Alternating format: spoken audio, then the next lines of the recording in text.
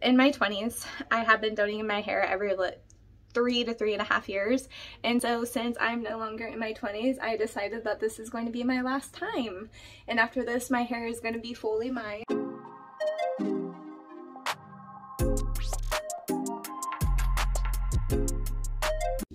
Hey there, welcome back to my channel, or if you're new here, my name is Brittany with Bits of Brit Leveling Up. I do post new videos every Tuesday about my journey with my physical, mental, financial, and spiritual health. Today's video is going to be my journey with donating my hair. So let me show ya. My hair is all the way down to probably my belly button here. And so from the side, fairly all the way down. Yeah. So with my hair, I don't know really how long it is, but I did get a roller, so this is probably the worst way to do it, but I'm gonna go ahead and do maybe like this much from the bottom. I don't know, what is that?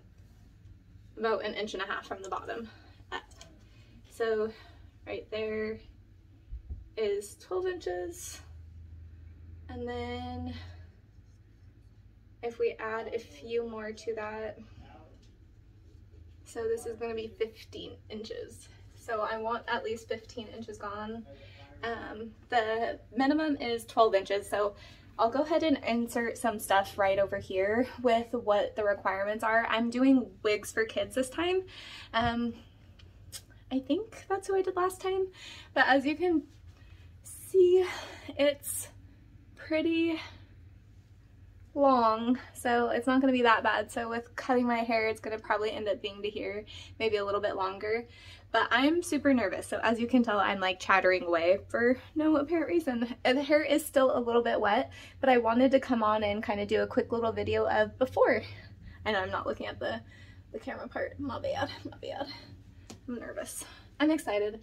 Okay, before I get too weird and nervous about this, sorry, let me close these. It's kind of bright. I have, in my 20s, I have been donating my hair every 3 to 3.5 years, and so since I'm no longer in my 20s, I decided that this is going to be my last time, and after this my hair is going to be fully mine, and you know, if I decide to donate it again in the future, that's fine, but I'm not going to dedicate my hair to doing my donations for it. So that's exciting. I will end up probably donating for yearly for a dollar amount, since I'm not going to be donating my hair because I feel bad. But yeah, okay. I'm going to go. My appointment's soon and I need to finish blow drying my hair, so let's see what happens after. She just text me and said that she got done early so I can come whenever. McKenna here with Miss T's Salon over off the 45th parallel in the Salem Kaiser area, but what she's doing here is just rubber banding my hair so that she's going to cut it up above those rubber bands. She's going to go through and braid it also, just so that she can try to keep as much hair together as possible for my donations. And then, kind of funny, I was nervous to ask her if I could do a hyperlapse, but she was all for it. And then there it goes. My hair is gone. And just like that, I for sure thought I was going to cry, but it was refreshing and freeing. She did wash my hair, and now what she's going to do is just kind of trim it up and shape it up to my face.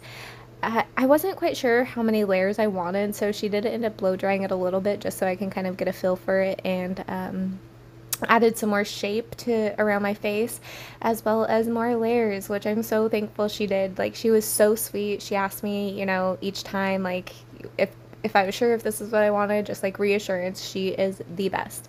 But as you can see here, she's just gonna blow dry it and then do some cute little beach wave curlies with her hair straightener, and it turned out perfect. I could not be more happy with it. I'm back. I got my hair cut, donated.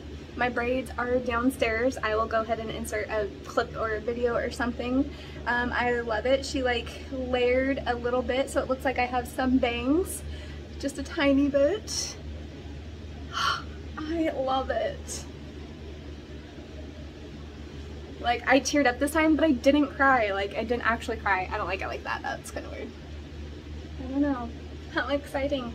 But yeah, So this is after, and then I will go ahead and let you know what I have to do in order to ship it out. This here is my hair, obviously, for the donations. I am marking it at the 15, or the rubber band mark, and it does go all the way down to about 15 inches. Obviously, they'll have to trim some off, so it'll be about 14 inches, I'm assuming. And then when I went ahead and registered online, it did give me a code and a number and a code, but obviously when I sent over, it didn't go out right. And then this is where I'm gonna end up sending it over to with this attached. So let me go ahead and package it really quick. I did put it in a plastic bag. I did wrap this part of the hair in a paper towel thing just so that it can keep the hair together a little bit better.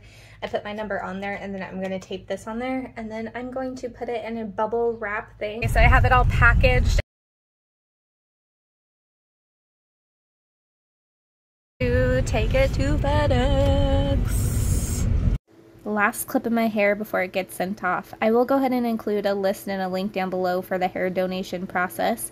I do appreciate you being here and supporting my journey. If you do like this video, please like it and subscribe to my channel. I do post new videos every Tuesday, so I will see you next Tuesday. Bye.